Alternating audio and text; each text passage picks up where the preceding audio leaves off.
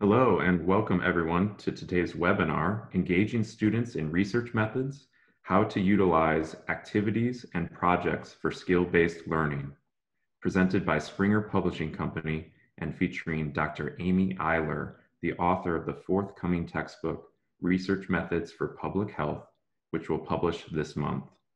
My name is David Diadana, and I am the Senior Editor responsible for the Public Health and Health Administration publishing programs here at Springer Publishing. For those who do not know much about Springer Publishing Company, we are an independent publisher known for innovative textbooks, professional references, and clinical products in the fields of nursing, behavioral and health sciences, and medicine. Before I introduce Dr. Eyler, please note that this webinar will be recorded, disseminated, and posted on our website in case you miss any part of the presentation. And we will also be taking a few questions at the end of the presentation from the audience and through the Q&A feature on Zoom. Please feel free to send along any questions as we go during the presentation itself. I am pleased and honored to introduce Dr. Eyler.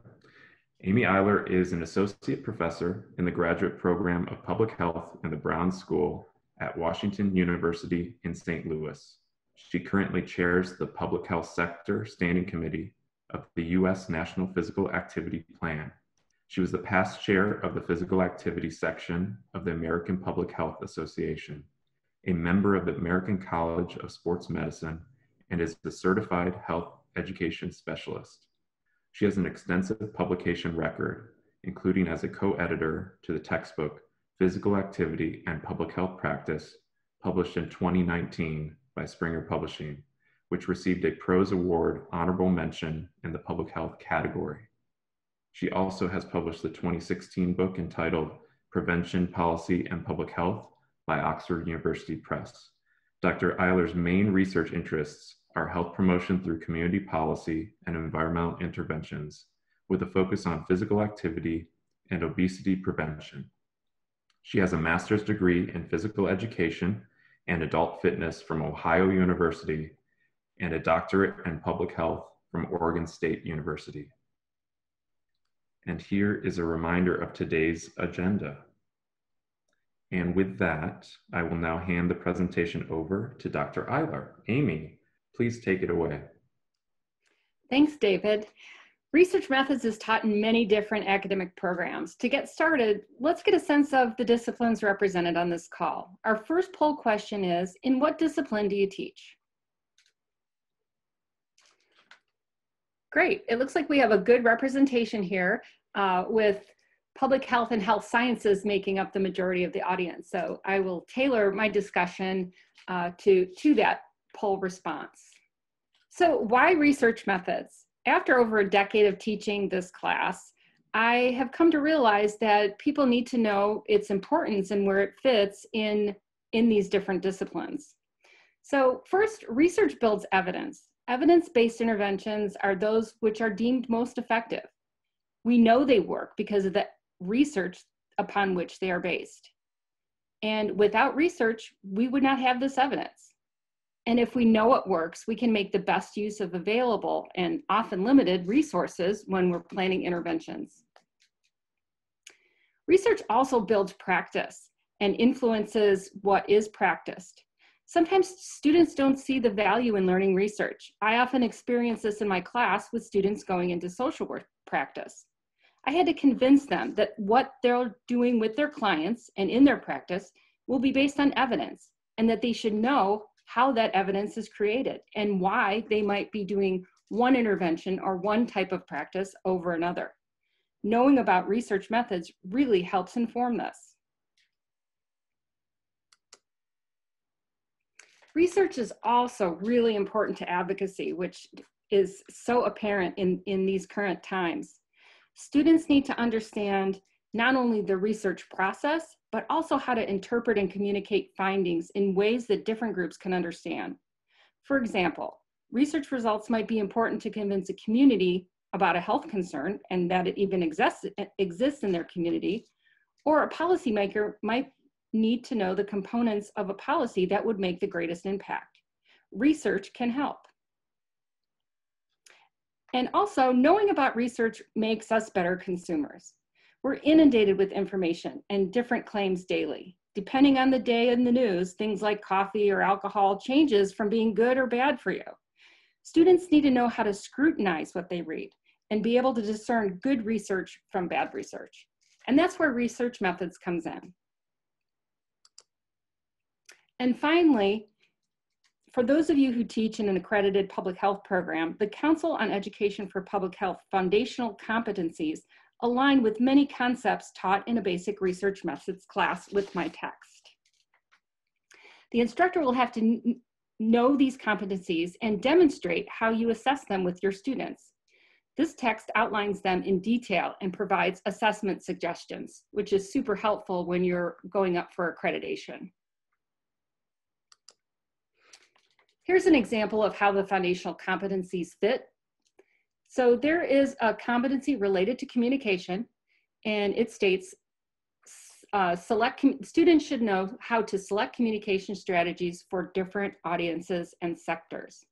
The topic within research methods, which is often eliminated from other texts, is dissemination, what you do after you do the research, and how you interpret and share those results. And an activity that's related is you have students develop a detailed dissemination plan using the information from the text and applying that learning into this activity, and then being able to assess that activity to report back to CEPH as a foundational competency assessment. So now we'll talk about engaging students with skill-based learning. Anyone who teaches now knows that engaging students can be quite a challenge. So skill-based learning is something that we can do to help students stay involved and learn and demonstrate the skills that they learn. Let's take another poll. What platforms do you currently teach? Or will you teach this year? Great.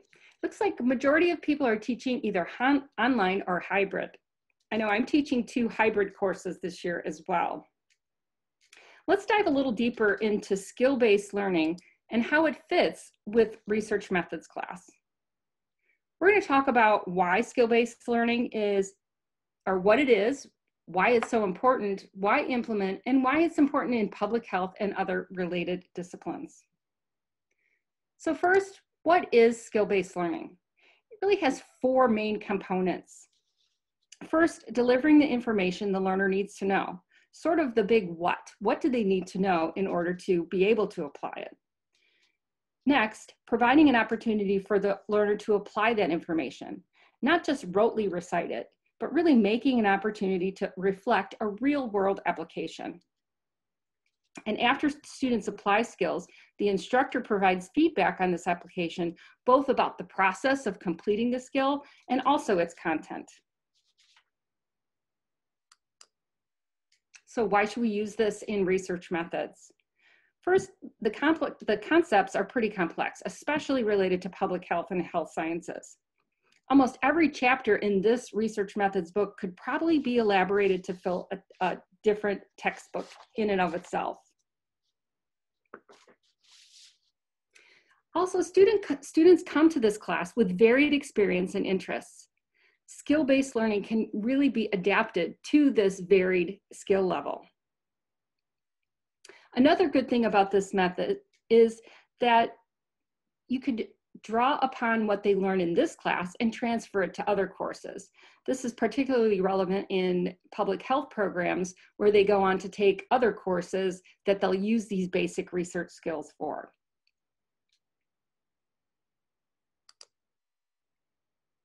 All right, let's take another poll. How might skill-based learning techniques fit with your teaching?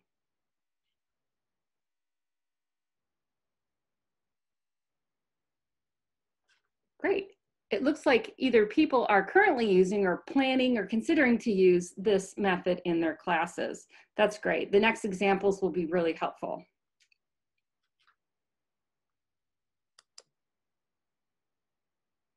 Now let's talk about the benefits of using a text that connects with these activities and help with skill-based learning. First of all, Gen Z students, the majority of the students in academic programs now, are less likely to learn from straight lectures and class readings. They're used to varied ways of receiving information and really prefer a hands-on approach.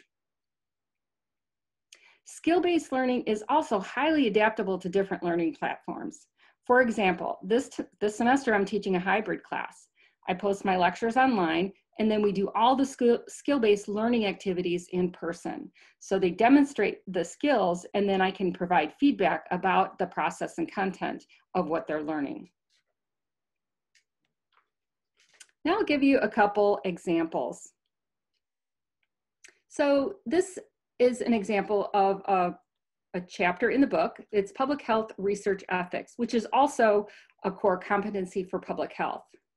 So the skill that we want students to leave with is they need a core understanding of the components of human subjects protection and really how to assess research studies to make sure that they fit within these required components. So an activity related to this concept would be a mock institutional review board, where students actually can review and critique a study to see if it meets the core components of human subjects protection.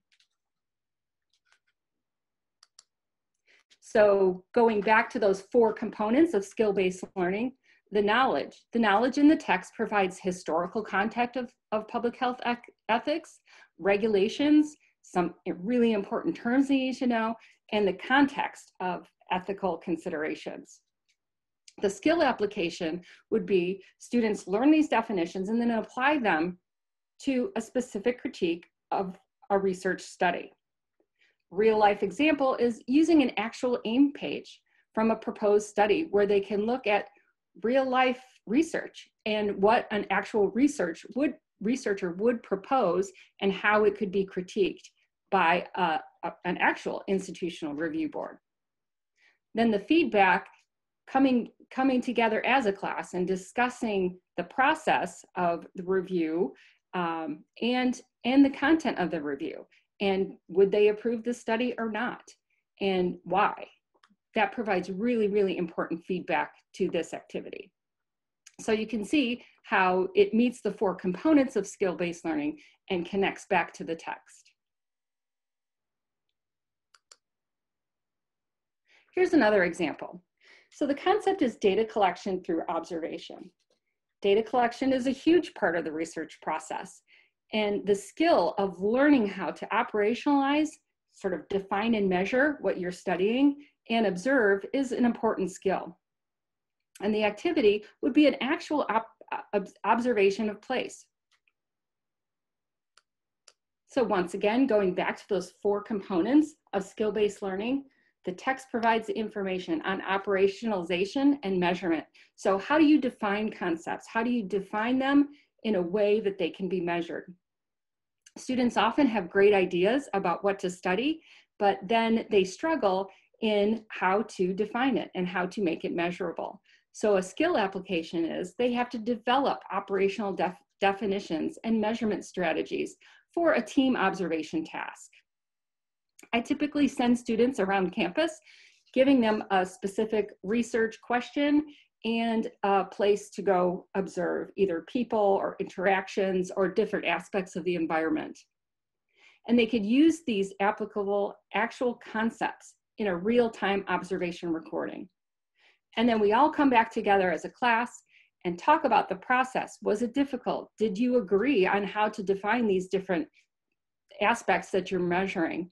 And then how difficult was the whole process in coming up with the observation techniques? So this is just another example of a way to connect information in a text with an activity, with those core competencies, and then a way to assess and make sure the students can leave this research methods class with these skills. What type of skill-based learning activities would you most likely use in your class? Great, it looks like research projects, scenarios, hands-on discussions, those are hands-on activities. Those are all ways that we can get the students to take the information that we provide to them and apply it. A lot of research methods class require a research project.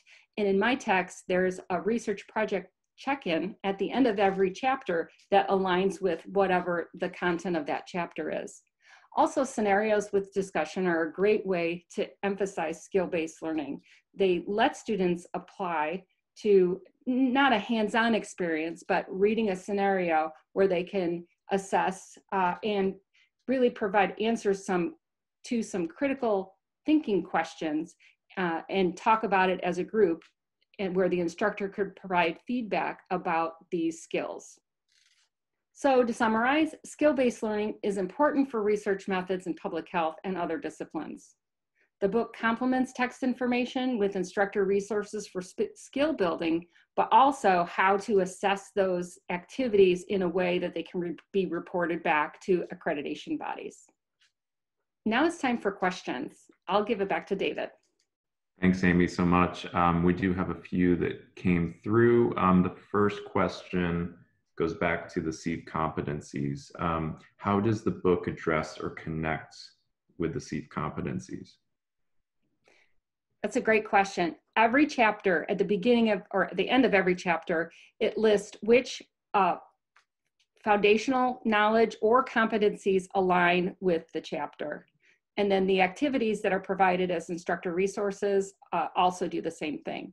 And the syllabus that's provided lists all the competencies and the potential activities that you can do to assess those competencies. Okay, great. And is that for both undergraduate and graduate? It is mainly geared toward an MPH program, but we did provide a sample syllabus for a baccalaureate degree in public health as well. Great. Have some other questions here.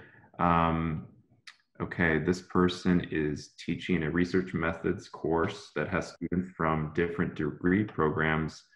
What recommendations do you have for connecting the textbook with skill-based activities that would be helpful for public health and related areas? I think at Brown School, this might be applicable. Right, yeah, this happens a lot. We have not only social work and public health, but we also have joint degrees with business and have other students from across campus take our classes. So I'm very familiar with this. I do an assessment of student interest at the beginning of the semester. And then with all the examples that we use, or a lot of the activities that are recommended in the instructor resources, they could be tailored to student interests. So for example, in an activity where you learn about external validity, the articles, the peer-reviewed articles that you choose that the students can assess for these components of external validity can be taken from a broad variety of journals to make sure that they match the student interest. Yes, back to the class activities. You mentioned that there are components in the chapters. How many class activities come with the textbook, and you give in the ancillaries or in the textbook itself? So there's 1 to 2 per chapter of the book, and there's 15 chapters. So some chapters have a selection, you can choose whatever fits, and then some there's just one that really covers the core concept of the chapter. And are there examples in the book or ancillary materials of how they can be tailored, going back to, I guess, your poll, on hybrid courses or online courses? Are there any examples in those materials that you can tailor further based on those learning platforms? I think definitely, we've come a long way since spring with Zoom, and instead of doing a small group in an in-person class, you could do a breakout room on Zoom, and the activities would be similarly relevant by doing it that way.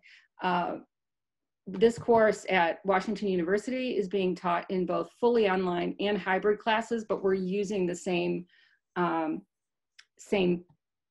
text and curriculum, and it's working well both ways. Okay, great. I have actually a question myself. During, I guess, the pandemic, what are you noticing any, I guess, specific questions from students that are informing your teaching and how to teach research methods? I think what has happened for me from going in person to this hybrid, that it works well, that recording lectures is much easier to engage students than standing in front of the class. So I record lectures in small chunks, and then we do all the in-person activities in class. And it really, I feel as if I would like to teach this way all the time because I think it's more effective. The students stay more engaged. Great. We do have a question on how to get an instructor copy, which we will cover it in the coming slides here. But I do want to give some time for other questions related to the book content as well. If you have any questions, please send them over through the Q&A feature in Zoom, and we'll give you a few seconds now to do so.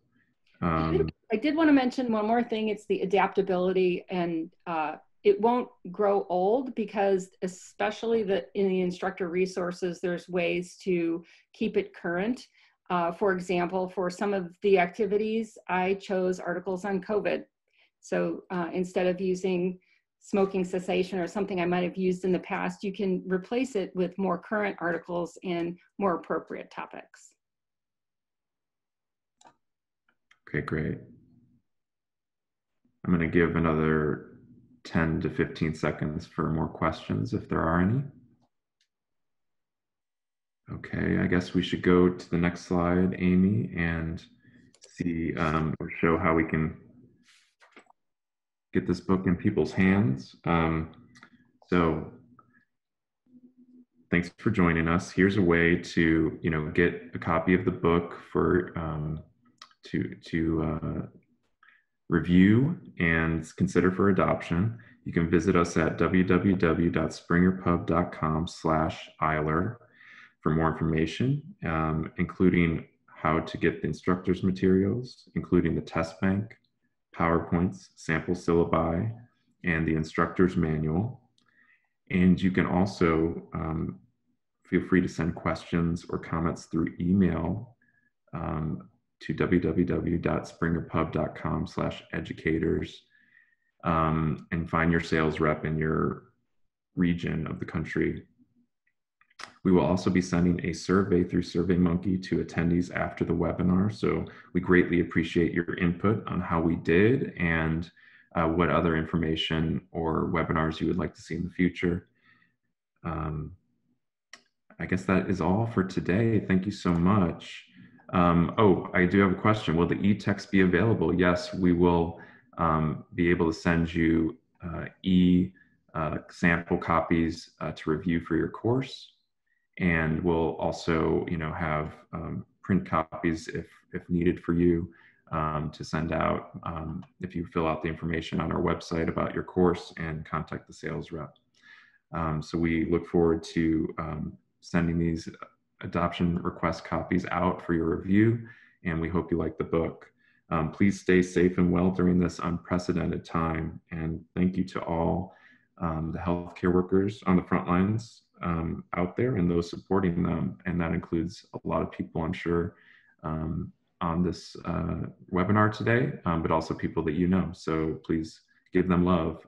They've done a lot for us. Thanks again, and take care.